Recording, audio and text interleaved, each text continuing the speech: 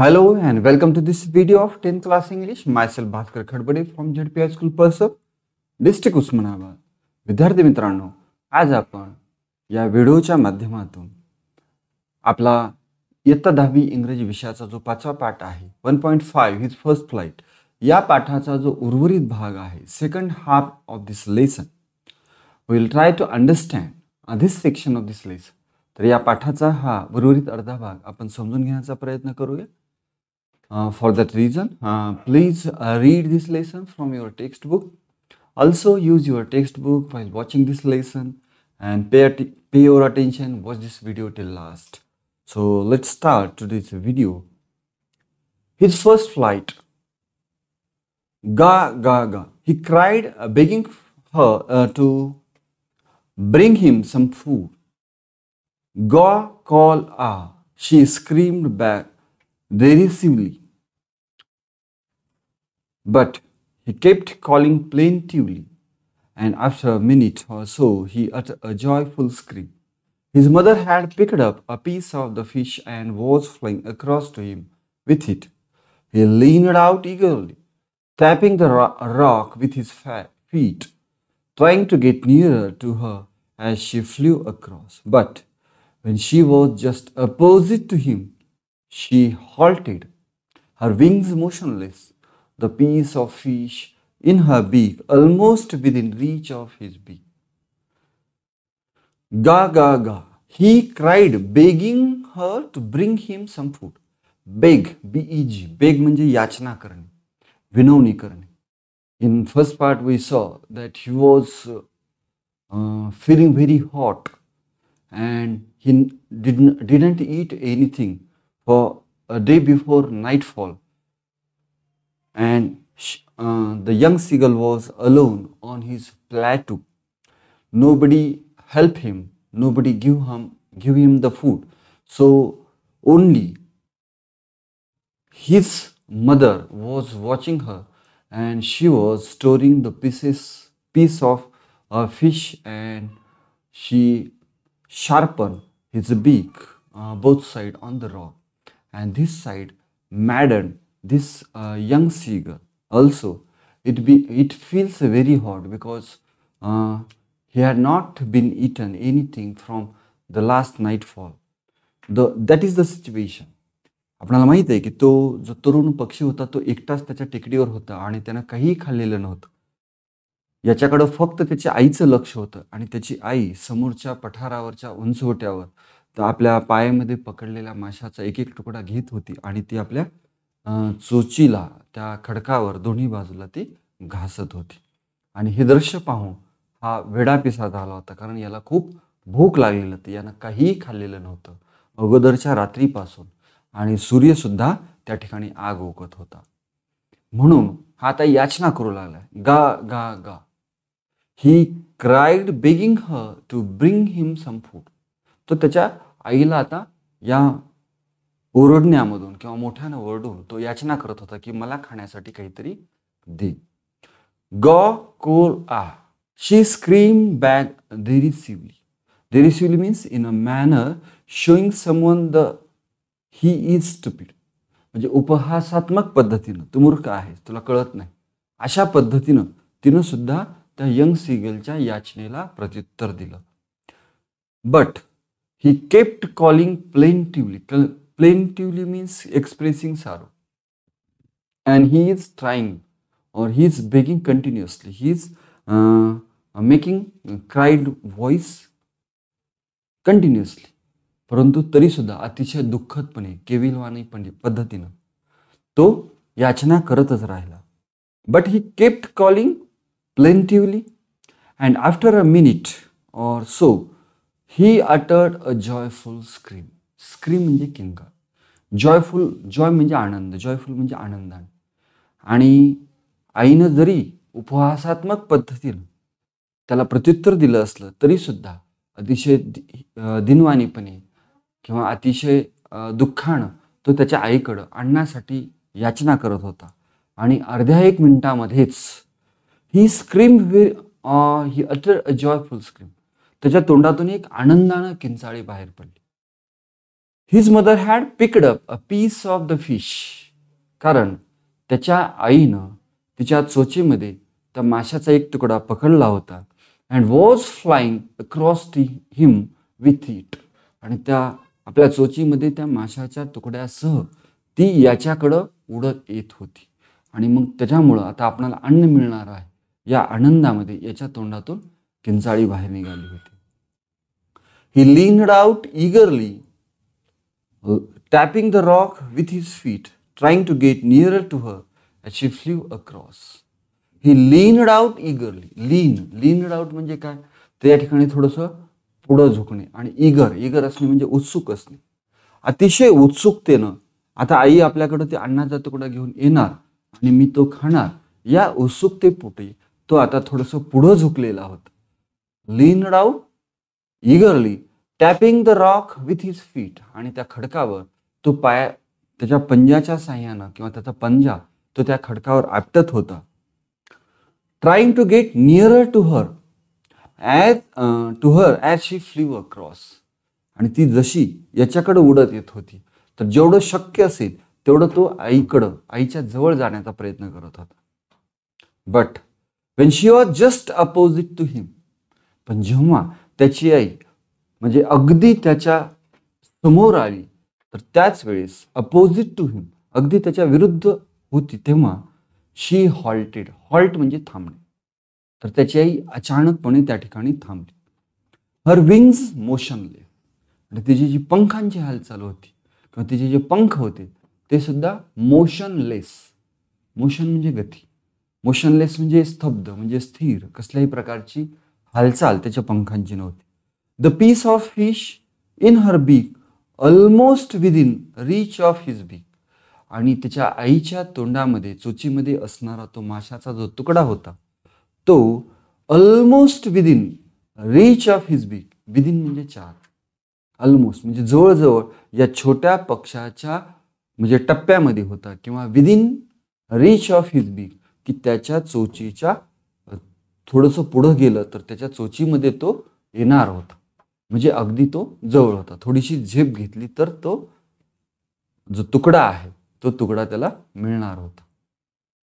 He waited a moment in surprise. आणि surprise म्हणजे आश्चर्य. Wandering why she did not come nearer and then madden bye hunger he dive at the fish. With a loud scream he fail outwards and downwards in to space. Then a monstrous terror seized him and his heart stood still. He could hear nothing, but it only lasted a minute. The next moment he felt his wings spread outwards. The wind rushed against his breast feathers, then under his stomach, and against his wings he could feel the tips of his wings cutting through the air. He waited a moment in surprise, wondering why she did not come nearer.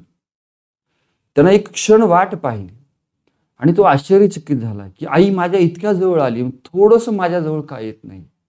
He waited a moment in surprise. आणि म्हणून त्यानं काही क्षण किंवा एक क्षण आश्चर्यामध्ये त्याची वाट पाहिली. वॉन्डरिंग म्हणजे याला आश्चर्य वाटत होतं. व्हाय शी डिड नॉट कम नियर. की आपली आई इतक्या जवळ येऊन थोडंसं अंतर राहिलेलं पण ती आपल्या जवळ का येत नाही. अँड देन आणि नंतर मॅडर्नड बाय हंगर. भुकेनं हा वेडापिसा झाला होता किंवा याला खूप अशी भूक लागलेली होती. त्यामुळं भुकेने व्याकुळ होऊन ही डायव्ड ॲट द फिश. त्यानं काय केलेलं आहे की त्या माशाच्या तुकड्यावर झेप मारलेली आहे. With a loud scream he fail outwards पुढच्या बाजूला अँड डाऊनवर्ड्स इन टू पेस. आणि खालच्या बाजूला त्या अवकाशामध्ये तो झेपावला. देन अ मॉन्स्टर म्हणजे आपण ज्याला म्हणतो की वाढव्य शक्ती असलेला, राक्षसी क्षमता असलेला अशा पद्धतीनं. देन अ मॉन्ट्रस्ट मीन्स शॉकिंग टेरर सीज्ड हिम. त्याच्या मनामध्ये एक भयानक अशा पद्धतीची भीती निर्माण झाली. Terror seized him and his heart stood still. संपूर्ण मन आणि हृदय एका अनामिक भीतीनं भरून गेलं आणि जणू काही संपूर्ण असं स्तब्ध झाल्यासारखं त्याला वाटू लागलं. He could here nothing. आणि भीतीमुळं गलित गात्र झाल्यामुळं त्याला काहीही ऐकू येत नव्हतं. But it only lasted a minute. परंतु त्याची ही भीती किंवा हा प्रसंग लास्टेड अ मिनिट, एका क्षणामध्ये तो दूर झाला किंवा एक क्षणभरच राहिला. द नेक्स्ट मोमेंट, आणि पुढच्याच क्षणाला, he felt his wings spread outward. त्याच्या लक्षात आलं किंवा त्याला जाणीव झाली की आपले पंख आता आकाशामध्ये पसरलेले आहेत. His wings spread outward. He felt his wings spread outward, की माझे पंख अवकाशात पसरलेले आहेत. The wind rushed against his breast feathers. Feather म्हणजे पीस आणि विंग म्हणजे पंख. Wings is the organ. With the help of wings birds can fly in the sky, and the feathers, the covering of their skin, outer side, small feathers which are very delicate. The wind rushed against his breast feathers. आणि जो हवा होती ती हवा त्याच्या समोरील म्हणजे त्याच्या छातीवरील पिसांना स्पर्श करून जात होती. देन अंडर हिज स्टमक, त्यानंतर त्याच्या पोटाला सुद्धा, अँड अगेन्स्ट हिज विंग्स, आणि त्याच्या पंखाच्या विरुद्ध दिशेला ही हवा स्पर्श करत होती. He could feel the tip of his wings cutting through the air. आणि त्याला हे जाणवत होतं की त्याच्या पंखांची जी टोकं आहेत, पंखांच्या ज्या कडा आहेत, या कडा त्या हवेला कापत पुढे जात होत्या. He could feel the tip of his wings cutting through the air. त्या हवेतून कापत किंवा हवेला कापत ते पुढे जात होते. ही वॉज नॉट फॉलिंग हेडलॉंग नाव. आणि आता काही तो खाली पडणार नव्हता किंवा आता काही ज्याला काही म्हणूया आपण त्याला तो त्याच्या डोक्यावर आपटणार नव्हता. त्याचा काही कपाळ मोक्ष होणार नव्हता किंवा खाली झेप घेतल्यामुळे त्याचा मृत्यू येणार नव्हता. He was not falling हेडलॉंग now. He was सोअरिंग gradually downwards and outwards.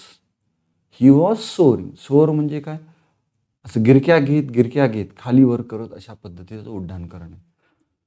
He was सोअरिंग gradually downwards and outwards. खालच्या बाजूला वरच्या बाजूला अशा पद्धतीने गिरक्या घेत तो उडत होता. He was no longer afraid. आता त्याला भीतीही वाटत नव्हती किंवा त्याची भीती आता जास्त वेळ राहिलेली नव्हती. ही जस्ट फेल्ट अ बिट डिझी. त्याला फक्त थोडंसं बोहोळ आल्यासारखं, चक्कर आल्यासारखं वाटत होतं. Having an uncomfortable feeling of spinning around and losing once balance. म्हणजे आपला म्हणजे थोडीशी भोळ आल्यानंतर, चक्कर आल्यानंतर जसं आपण पडतो की काय, अशा पद्धतीने आपल्याला वाटतं, तशा पद्धतीने त्याला वाटत होतं. Then he फ्लॅप्ड his wings once and he सोअर्ड upwards. आणि मग एकदा त्यानं त्याच्या पंखांची फडफड केली, अँड ही सोअर अपवर्ड, आणि त्यानं वरच्या दिशेला उडू लागला. गा गा गा गा गा गा गॉल कोल आ. हिज मदर सूप्ड पास्ट हिम. आणि त्या किलबिलाट करत त्याची आई सुद्धा आता त्याच्या पाठीमागून उडत होती. हर wings making a loud noise. आणि तिच्या आईच्या पंख जे आहेत, मेकिंग लाऊड नॉईज, ते सुद्धा मोठा आवाज करत होते. ही अँसर्ड हर विथ अनादर स्क्रीम. आणि त्याच्या आईच्या शाबासकीला किंवा आईच्या किलबिलाटाला यानं सुद्धा आवाज काढून उत्तर दिलं. Then his father flu over हिम स्क्रीमिंग. आणि मग त्याचे वडील त्याच्यावर किंचाळत किंवा ओरडत उडत होते. Means once he take his first fight, his mother and his father also supporting him that he had taken a successful first flight. त्यानं यशस्वीपणे पहिलं उड्डाण केल्यामुळं त्याची आई आणि त्याचे वडील तर त्याला म्हणजे या ठिकाणी आधार देण्यासाठी आई त्याच्या पाठीमागून आणि वडील त्याच्यावरून उडत होते. He saw his two brothers and his sister flying around him, curvating and banking and soaring and diving. Then he completely forgot that he had not always been able to fly and commended himself to dive and soar and curve, shrieking shrilly. He was near the sea now, flying straight over it, facing straight out over the ocean. He saw his two brothers and his sister flying around him, curvating and banking and soaring and diving. Then he saw his two brothers and sister.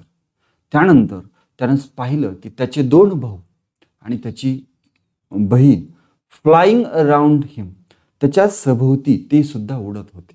ते कशा पद्धतीनं उडत होते? कर्वेटिंग. कर्वेटिंग means leaping like a horse, म्हणजे अशा पद्धतीनं घोडा जशा पद्धतीनं उधळतो समोरच्या बाजूला आनंदामध्ये, तशा पद्धतीने याच्या समोर ते उडत होते. And banking flying with one wings higher than the other. Banking म्हणजे तिरकस अशा पद्धतीनं एका साईडला पंख खाली, एक पंख वरी, अशा पद्धतीनं त्याच्या समोर. अँड सोअरिंग अँड डायव्हिंग, आणि घिरट्या घेत घेत आणि डायव्हिंग म्हणजे सूर झेपावत अशा पद्धतीनं त्याच्या सभोवती त्याचे 2 भाऊ आणि बहीण हे सुद्धा उडताना त्यानं पाहिलं. Then he completely forgot. आणि मग आता त्याचे वडील त्याच्यासोबत आहेत, त्याची आई त्याच्यासोबत आहेत, त्याचे भावंड त्याच्यासोबत आहेत. Then he completely forgot that he had not always bin able to fly. म्हणजे तो हे विसरूनच गेला की त्याला उडता येत नव्हतं किंवा आपणाला उडता येत नव्हतं, ही बाबच तो आता विसरून गेला. And commended himself to dive and Zoar and curve shrinking श्रीली. Shrinking means making a loud cry. आणि मग तो स्वतःला commended himself to dive and Zoar and curve, म्हणजे एका बाजूनं तिरकस उडणं असेल, घिरट्या घेत उडणं असेल किंवा झेपावत उडणं असेल, या बाबी तो याच्यामध्ये तो तयारी करू लागला. He was near the C नाव. आणि आता तो समुद्राच्या जवळ होता. He was near the C now flying straight over it. आणि समुद्राच्या पृष्ठभागाहून flying straight to over it, तो समुद्राच्या वरून सरळ तो उडत होता. Facing straight out over the ocean. आणि विरुद्ध बाजूला किंवा सरळ सरळ out over the ocean, straight out over the ocean, आणि त्या समुद्राला समांतर अशा पद्धतीनं तो उडत होता. Here is a question. What wear the young seagulls brothers and sisters doing? And the second one is what did he forgot? What did he forgot? Second question we will see first. He means the young seagull. The young seagull forgot that he had not always been able to fly. तो काय विसरून गेला की मला कधीतरी उडता येत नव्हतं किंवा मला उडता येत नव्हतं, ही गोष्टच तो विसरून गेला. Now see the first question. What were the young seagulls brothers and sisters doing?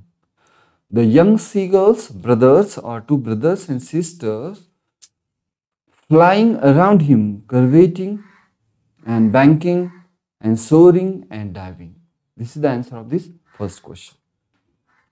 He saw a vast green sea beneath him with little ridges amusedly. His parents and his brothers and sister had landed on this green flooring ahead of him. They were beckoning to him, calling shrilly. He dropped his legs to stand on the green sea. His legs sank into it. He screamed with fright and attempted to rise again, flapping his wings. But he was tired and weak with hunger, and he could not rise, exhausted by the strange exercise. He saw a vast green sea beneath him. आणि त्यानं त्याच्या खाली हिरवागार असा पसरलेला, विस्तीर्ण असा पसरलेला समुद्र पाहिला. With little ridges means chain of hills. समुद्रामध्ये ज्या टेकड्या असतात त्या टेकड्याचे जे टोकं त्या पाण्याच्या वर आलेले असतात, तर त्याला रिजेस असं म्हटलेलं आहे. आणि त्याच्या अवतीभोवती त्या डोंगरावर जे हिरवेगार, जो की पाण्यामध्ये गेलेला किंवा समुद्राच्या पाण्यामध्ये असलेला हा डोंगराचा हिरवा भाग, आणि यामुळं तो समुद्र हिरवागार वाटत होता.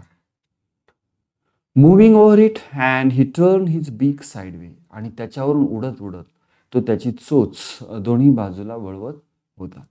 अँड कावड अम्युजली. आणि अम्युजली मीन्स प्लेजरेबली, म्हणजे आनंदाने, तो आनंदाने आवाज काढत होता. His parents and his brothers and sister had landed on this green flooring ahead of हिम. आणि त्याचे पालक म्हणजे आईवडील, त्याचे भाऊ आणि त्याची बहीण हे त्याच्या समोरच त्या हिरव्या पाण्यावर ते लँड झाले, म्हणजे ते विसावले किंवा त्या पाण्यावर ते बसले. They were beckoning. Beckoning means to call with the body gesture or movement, to give a signal to move near or to follow with our body, or the non-verbal signal of calling near. म्हणजे शब्दविरहित, म्हणजे खाणाखोणा करून जवळ बोलावणे. दे means his parents, brothers and sister, ते सर्वजण त्याला खुणावत होते. They were beckoning to him, calling स्त्रीली, आणि मोठ्यानं त्याला ते बोलवत होते. ही dropped his legs to stand on the green C, आणि त्या हिरव्या समुद्रामध्ये उभं राहण्यासाठी किंवा हिरव्या समुद्राच्या पृष्ठभागावर उभं राहण्यासाठी ही dropped his legs to stand on the green C, त्या हिरव्या समुद्रावर उभं राहण्यासाठी त्यानं त्याचे पाय खाली सोडले. His legs सँक in to it, sink म्हणजे बुडणे, त्याचा भूतकाळ आहे सँक. When he drop his legs to stand on that green C, his legs सँक in to the water of that C, आणि ज्या क्षणाला त्यानं त्याचे पाय खाली काढले त्या पाण्यावर उभा राहण्यासाठी, त्याच वेळेस त्याचे पाय त्या पाण्यामध्ये बुडाले. He dropped his legs to stand on the green sea. His legs sank into it. He screamed with fright and attempted to rise again, flapping his wings. आणि पाण्यामध्ये पाय बुडाल्याबरोबर भीतीनं तो किंचाळला आणि परत त्यानं उड्डाण घेण्याचा प्रयत्न केला. Flapping his wings to attempt to rise again with flapping his wings, आपल्या पंखांची फडफड करून परत उडण्याचा त्यानं प्रयत्न केला. But he was tired, TIRE, tired म्हणजे थकणे. He was tired and weak with hunger, एकतर त्याला भूक लागलेली असल्यामुळं तो अशक्त झालेला होता भुकेमुळं, आणि तो थकून सुद्धा गेलेला होता. ही कुड नॉट राईज, आणि म्हणून तो काही आता उडू शकला नाही. Exhausted means where out or tired, खूप थकून जाणे किंवा गलित गात्र होणे, अशा पद्धतीने. Exhausted by the strange exercise, आणि हे विलक्षण जो व्यायाम त्याला झालेला होता या त्याच्या पहिल्या उड्डाणामुळे, तर यामुळं तो खूप थकून गेलेला होता आणि म्हणून तो काही उड्डाण घेऊ शकला नाही. His feet sank into the green sea and then his belly touched it and he sank no further. He was floating on it and around him his family was screaming, praising him, and their beaks were offering him scraps of dogfish. He had made his first flight. His feet sank into the green sea. आणि आपण पाहिलं की प्रयत्न करून सुद्धा ज्यावेळेस त्याचे पाय बुडत होते तर त्यावेळेस त्यानं उडण्याचा प्रयत्न केला. आपण संपूर्ण बुडतो का काय या भीतीनं त्यानं परत उडण्याचा प्रयत्न केला, पण तो काही उडू शकला नाही, कारण त्या पहिल्या उड्डाणामुळं किंवा या कसरतीमुळं आणि भुकेमुळं तो खूप थकून गेला होता, अशक्त झाला होता. Because of that he could not rise again. So his feet सँक in to the green C, त्याचे पाय त्या पाण्यामध्ये बुडाले.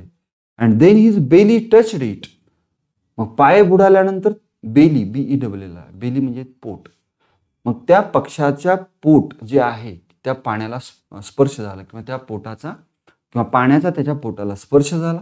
Touched it and he सँक no further, सुरुवातीला पाय बुडाले पण ज्यावेळेस ते पाणी त्याच्या पोटाला आलं त्याच्यानंतर मात्र हा काही पुढं बुडाला नाही. He was floating on it, float म्हणजे तरंगणे, आणि मग तो त्या समुद्राच्या हिरव्यागार पाण्यावर किंवा त्या पृष्ठभागावर तो तरंगू लागला. And around him his family was screaming, आणि त्याच्या सभोवती त्याच्या कुटुंबातील सर्व सदस्य आनंदामध्ये त्याची स्तुती करत होते. Praising him and there बिग्स wear offering him scraps of dog fish, आणि त्याचे संपूर्ण कुटुंबीय त्याच्या अवतीभोवती किंचाळत होते, त्याची स्तुती करत होते, अभिनंदन करत होते, त्याला शाबासकी देत होते, आणि प्रत्येकजण त्याला डॉग फिशचा एक तुकडा खाण्यासाठी ऑफर करत होतं. आणि अशा पद्धतीनं he had made his first flight, की त्यानं त्याची पहिली उड्डाण अशा पद्धतीनं पूर्ण केली होती. Liam O Flaherty, this is the name of the person who wrote this lesson or this story. Here is an activity from English workshop activity. State whether the following statements are true or false. अशा पद्धतीची activity आपल्याला scene passage किंवा unseen पॅसेजमध्ये A1 किंवा B1 मध्ये येते, खालील विधाने चूक की बरोबर हे सांगा, म्हणजे उतारातले सह्यानं. तर या ठिकाणी 4 विधानं आहेत पहा. The first one is the young seagull was not confident about the ability of his wings. तर या ठिकाणचं विधान काय आहे की तो जो तरुण किंवा तो जो लहान पक्षी होता तर त्याच्या पंखाच्या क्षमतेबद्दल त्याला विश्वास नव्हता.